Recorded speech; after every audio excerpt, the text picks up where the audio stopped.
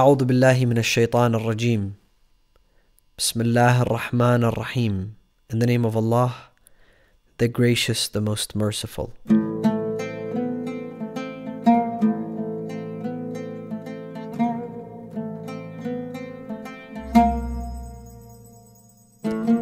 In today's episode, we will be examining the 5th chapter from the Holy Quran, Surah Al-Ma'idah, the heavenly foods or the edibles. This chapter was revealed with 120 verses in the holy city of Medina. And it appears that this chapter and its verses were amongst the very last verses revealed onto the heart of the last messenger of God, Muhammad ibn Abdullah, Khatam al-Nabiyyin. That the Quran has spoken of almost everything, and it has taught the Muslim community of almost everything. And you will see, for example, that in the 3rd verse of this chapter, Allah even tells us what to eat and what not to eat. For example, in the 3rd chapter, in the 3rd verse, Allah says, حُرِّمَتْ عَلَيْكُمُ الْمَيْتَةُ وَالدَّمُ وَلَحْمُ الْخِنْزِيرِ وَمَا أُهِلَّ لِغَيْرِ اللَّهِ. Forbidden unto you is blood and a strangled animal and swine, and he lists the rest of forbidden edibles. There is no way that God would then leave us without telling us and directing us on what will happen after the Prophet and how should we act after the Prophet.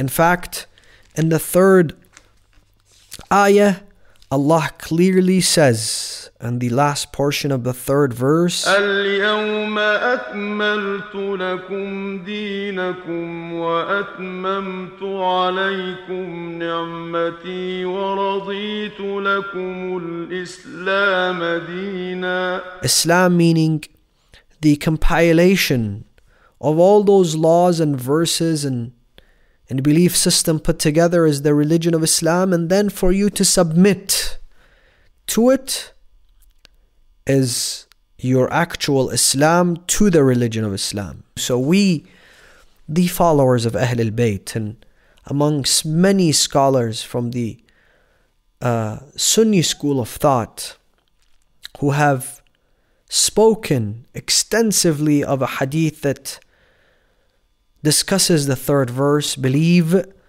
that the Prophet, in a place known as Ghadir Khum, in the last pilgrimage, declared who his successor was going to be. And he says, "Man kuntu mawlah, fahada Aliyun mawlah." Whoever I was the master of, then Ali is his master. And this Islam, and for us to submit to this version of Islam, Allah accepts from us. Many people ask, why is it that, there is a chapter dedicated to Noah, and there is a chapter dedicated to Abraham, and there is a chapter dedicated to Mary, but not a chapter dedicated to Jesus? This Ma'idah is indeed a reference to the story of Jesus, the son of Mary, honors Jesus, the son of Mary, and his disciples. Where, let us go to the 114th verse from this chapter.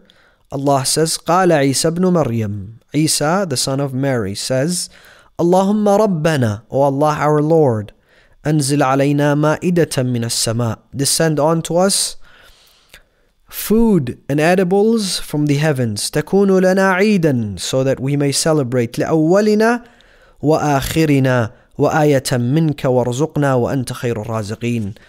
A sign, a miracle from you, and you are the best of sustainers and givers and most generous.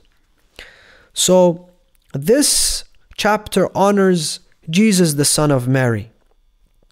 And this is why it is named Al-Ma'idah, which refers to the heavenly foods descended by God onto Jesus.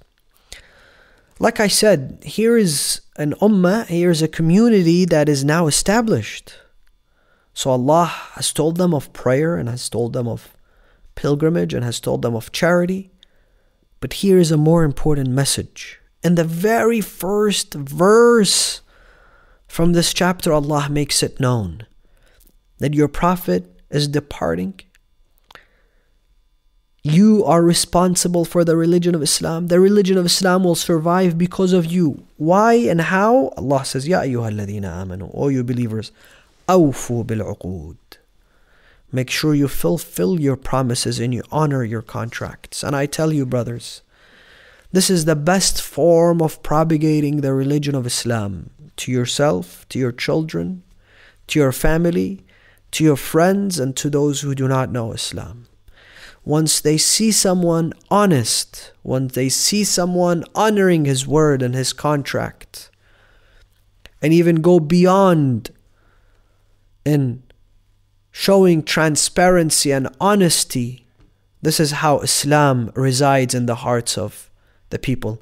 Let us come to the 45th verse, where Allah subhanahu wa ta'ala says, وَكَتَبْنَا عَلَيْهِمْ, and we have prescribed onto the Israelites, but however this is also prescribed onto the Muslims and the believers, فِيهَا أَنَّ النَّفْسَ بِالنَّفْسِ, if someone intentionally murders, shall be murdered, unless forgiven, and the verse will allude to that. وَالْعَيْنَ بِالْعَيْنِ, and an eye for an eye. وَالْأَنْفَ بِالْأَنْفِ, and a nose for a nose. وَالْأُذُنِ بِالْأُذُنِ, and an ear for an ear. وَالسِّنُّ بِالسِّنِّ, and a tooth for a tooth. وَالْجُرُوحُ قِصَاص, and for injuries there will be a punishment. فَمَنْ تَصَدَّقَ بِهِ, however, if someone forgives, فَهُوَ كَفَّارَةٌ لَهُ وَمَنْ لَمْ يَحْكُمْ بِمَا أَنزَلَ اللَّهُ فَأُولَٰئِكَ هُمُ الظَّالِمُونَ. And Allah says, are unjust those who do not take the command of God. And let us continue now what we started with in the 55th ayah, where Allah subhanahu wa ta'ala says to all the believers, إِنَّمَا وَلِيُّكُمُ اللَّهُ وَرَسُولُهُ وَالَّذِينَ آمَنُوا الَّذِينَ يُقِيمُونَ الصَّلَاةَ وَيُؤْتُونَ الزَّكَاةَ وَهُمْ رَاكِعُونَ. Your wali, your guardian is Allah. إِنَّمَا وَلِيُّكُمُ اللَّهُ وَرَسُولُهُ, and then His messenger. وَالَّذِينَ آمَنُوا, and the believers. Who are those believers? الَّذِينَ يُقِيمُونَ الصَّلَاةَ, those who establish salah. وَيُؤْتُونَ الزَّكَاةَ, and they pay charity. وَهُمْ رَاكِعُونَ, in a state of ruku'. Go to the books of the tafsir of all the Muslims, and you will find the name of one man by the name of Ali ibn Abi Talib, who gave charity while he was in a state of ruku'. And Allah revealed this ayah to make it clear upon the believers that their wali and their master after Allah and Rasulullah is Ali ibn Abi Talib. Brothers, sisters, 10 minutes is not enough to explore this chapter nor to speak of the successorship of the Prophet Mohammed. However, I urge you to allow those episodes to start a spring of knowledge and spirituality and seeking of truth within your hearts. Then proceed to all the books of the Muslims and all the books of hadith, and there you will find that Rasulullah did speak of his successorship. Rasulullah did declare a man to be his Khalifa after him. We, as the followers of Ahlul Bayt, have understood it that way. And we have the utmost respect for those who disagree with us. However, it is extremely unfair for those who disagree with us to accuse us of deviating from the path of Rasulullah and his sunnah, for this is the sunnah of Rasulullah. Until next time when we explore another chapter from the Holy Quran, I leave you in the protection of the Almighty God. Wassalamu alaikum.